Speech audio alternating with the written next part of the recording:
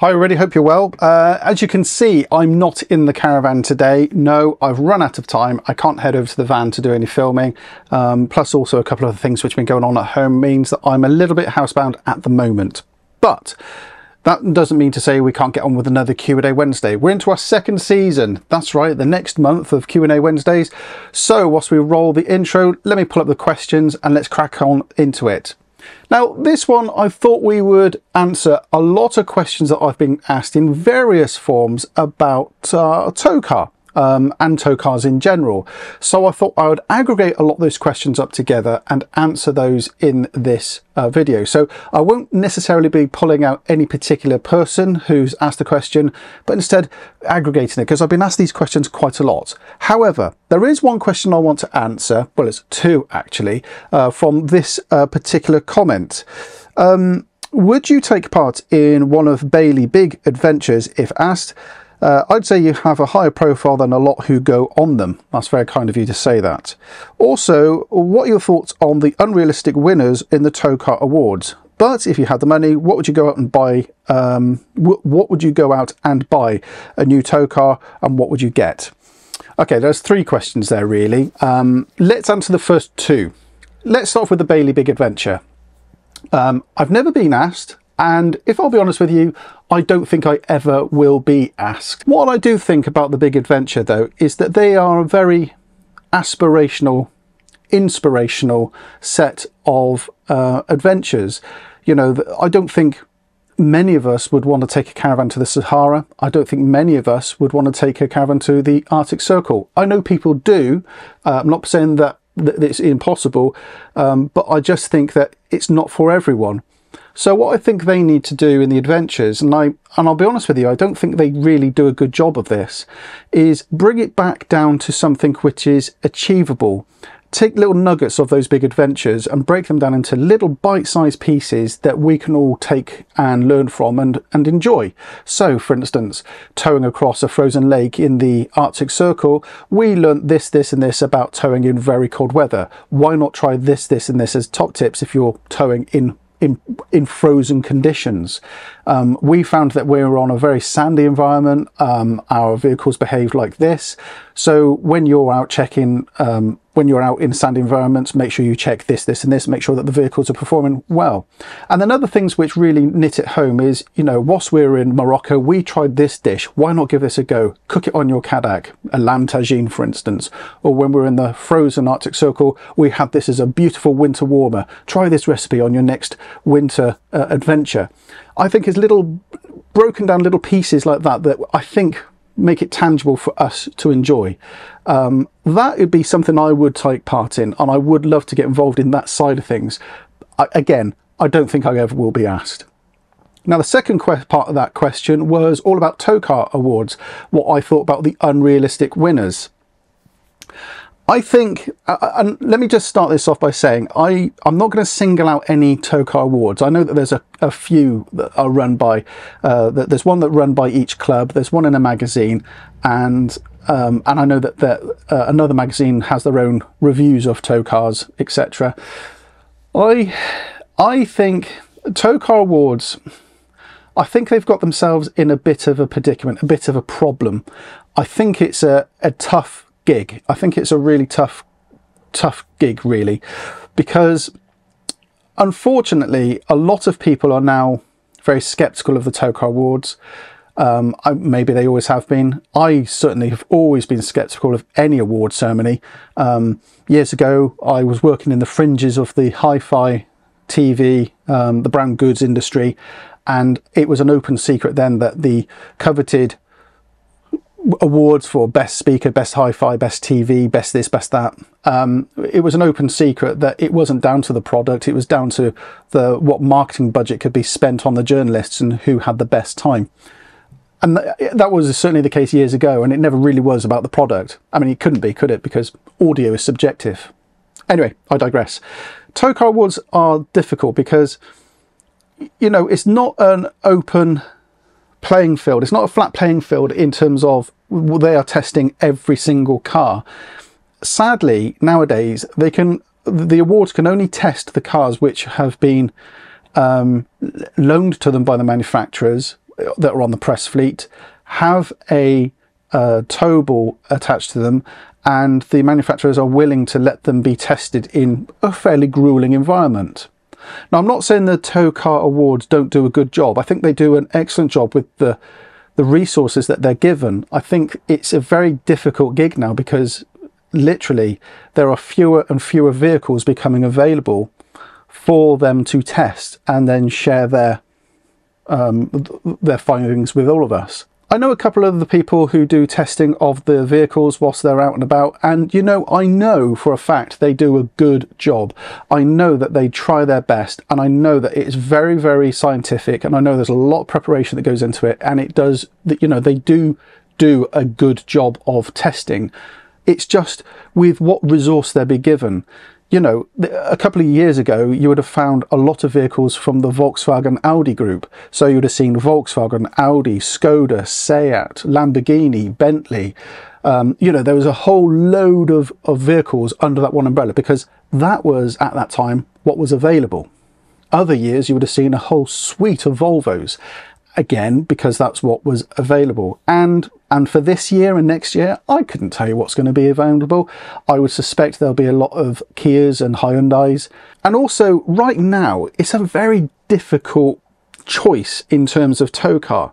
And this has got nothing to do with the awards, but right now it's a very difficult choice. If you wanted to go and buy a brand new tow car, you are left with a choice of, well, do you go for a traditional petrol or diesel engine? Do you go for a hybrid, or do you go for an EV? And there's right now it's a very confusing market. So I think the people that do the awards, I think they try their best. I just don't think necessarily it's communicated the best with you and I. Okay, so the next question is one that we've been asked a few times, and it is, what is our current tow car? Okay, so the current tow car we have is a 2008 VW Touareg. It's a 7L6, that's the specific model number. It's a facelift model. It's a V6 3-litre diesel. That's our current tow car. The reason I've got that car is because my beloved BMW 535D E61, which I had for a long time, unfortunately met its end when it careered into a deer down the road here whilst we were going out for the day. A deer came bouncing across the road, I hit it, and it bent the bumper, a wing, smashed a headlight and cranked the bumper. That was all it was. It was just that. But it was written off. Incredible, because the cost of the panels are so expensive these days. So it was just after COVID, and I tried my hardest to buy that car back to get so I could repair it myself, because I could see it was nothing structural. It was literally just the bodywork. I mean, even the washer bottle was intact. I did try to buy it back and see if I could get the panels, but no garage were able to or willing to do the work, as in swap over the panels. So it was a very difficult thing. So I said goodbye to that car, which I did love. And we bought this car because even back then we were toying with the idea of getting a bigger caravan. So we said, let's get another 4x4. And I did have a hunt round for various 4x4s. I've written up our blog on our website, in fact, where I did go out looking at tow cars. I started looking at the Mercedes ML350. I looked at the Volvo XC90 and obviously this VW Touareg. And back then, I didn't have a lot of cash to spend on a new car, so it was literally the insurance money, which was about 6,000. It was the insurance money plus a little bit more that I had to spend, so it wasn't a lot of cash to go and spend. So I did go out and I had a look at all those cars. I've written up what I liked, what I didn't like, and how I found it. I'm going to put a link to that down below and also in the corner if you're interested. The tow car itself is lovely. It's very comfortable, it's very wafty. It hasn't got any bells and whistles on it really. It's quite a low spec vehicle, but it's very, very comfortable. The towing capacity is 3,500 kilograms, which is way heavier than any caravan that you're ever going to put on the back. And it does a cracking job of towing. I've never had a tow car so comfortable as that one before. Towing the Ridgeway, it was a great deal better than the 5 Series. Towing the twin axle is an absolute dream, but I'm going to discuss that another time. The only thing I will say about the car is it's incredibly thirsty and it's incredibly hungry on tyres and brakes.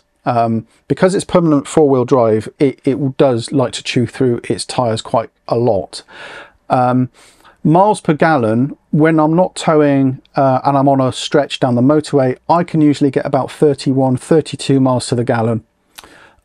With the Caravan on the back, I'm getting about 22, 23 with the Caravan in tow. So you can see the significant drop of the MPG. It's an expensive car to run. The tax is, at the moment, it's the top bracket because of the emissions. It's not ULEZ compliant, obviously. So if I go into a city or if I go into a town, London or Bristol, I have to pay for the privilege to drive in and around. So generally speaking, it's not great in terms of, you know, affordability. But in towing capacity wise, it's an absolute dream. So a question that I have asked a lot in a number of guises in a number of ways is, if money was no object, what would be my ideal tow car? And that's a difficult one to answer. I think it would be another 4x4 if money was no object. And I would either go down the Porsche Cayenne route or I would go down the Range Rover route. They would be petrol. They wouldn't be hybrid. I don't think, but I would have to double check on a number of things. First of all, the towing capacity. I want to make sure it's really high. I want to make sure that it's petrol, so it's ULEZ compliant, because the ULEZ rules will, over time, tighten up and tighten up and tighten up. So I'd have to go for something which is either ULEZ compliant. That may force my hand to get a hybrid. It certainly wouldn't be a diesel anymore, because diesels right now are demonized, which for me is an absolute travesty, because they do such a great job of providing, you know, very torquey, very relatively fuel efficient and low maintenance vehicles, which just keep going on and on and on. So if it was money no object, I think it would be a Range Rover. The question then is, if I was to have a Range Rover, is what vehicle would I have whilst it's in the workshop being repaired? Okay, so another question I get asked quite a lot is what I look for in a tow car. And this is a really good one. What do you look for when you buy a brand new car anyway, or when you're looking for a new car? All of those things, really. So it needs to be comfortable. It needs to be able to carry all your passengers with ease. It needs to be relatively affordable. It needs to be, you know, of the right engine capacity because of your own mileage, etc. And all of those things that I would look for in a normal car if I was to go and buy one. But then there's additional things as well. So obviously I need to make sure it can have a tow bar fitted. And there's some great resources for that. If you go over onto the Witter tow bar website, you can put the registration plate in there and it tells you what sort of tow bars are available for your car. So when we were shopping for the Touareg, I had all the details written down about our Caravan. So I had the MTPLM, I had the current nose weight which we tow with, the maximum tow nose weight that the Caravan would support, and the minimum, so the 5 and the 7%. I'd had all that information with me, so when we would go look at the car, I'd have all the details of the Caravan, so I'd know that it's maximum nose weight on the tow ball, knowing that it could actually take a tow bar, making sure that the towing capacity was well overstretched for the weight of the Caravan, and you know, just generally know that those numbers all lined up. That was one thing that I was quite specific about. That's why when I was looking for the Touareg, I literally isolated it down to 3 types of vehicles that I wanted to go and look at, that being the Mercedes, the Volvo and the VW. There were other ones that I wanted to look at, but they were at that time well out of my finances, so I didn't even contemplate those. And even in that price range, you know, there were still other vehicles that would have done the job perfectly. But we chose this one and it's been all right. So that's what I would look for in a tow car. And also just go and have a look to see whether there has been any user reviews or user input on that specific tow car. It might be worthwhile signing up to some owner forums It might be worthwhile checking out other people's reactions, like on the club forums, as to people who've used those tow cars. And if you see someone on site with the car that you're thinking of buying, you know, just go and have a chat with them and have a chat with them and see what they think. So that's what I would look for, and that's the steps that I personally took as well when I was going to look at the Touareg. Right, and I think that's the end of today's Q&A. I think I've answered most of the questions to do with the tow car. I'm sure there'll be things that I've missed off, but you know what to do. If you've got any questions about tow cars, put them in the comments down below, and I'll see if I can answer those in an upcoming Q&A. Right, I need to pack, I need to charge batteries, and I need to get ready because I'm off very early in the morning. So I will see you next week. Many thanks for watching, everybody. Take care. Bye-bye.